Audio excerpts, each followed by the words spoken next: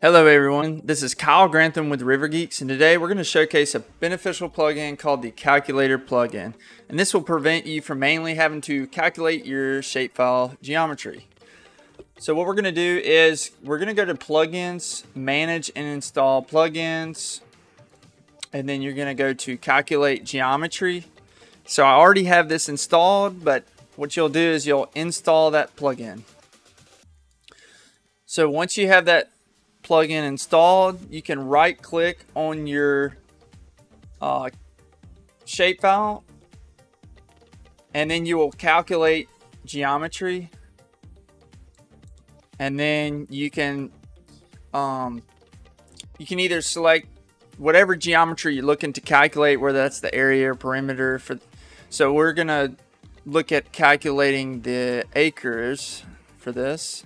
And then you have your precision for your decimal points.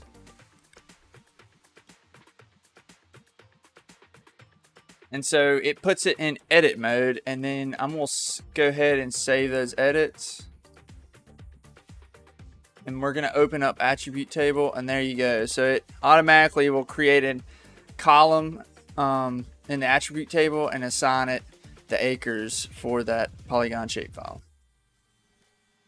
Thanks again for tuning in, and if you like the content, please like and subscribe to our channel.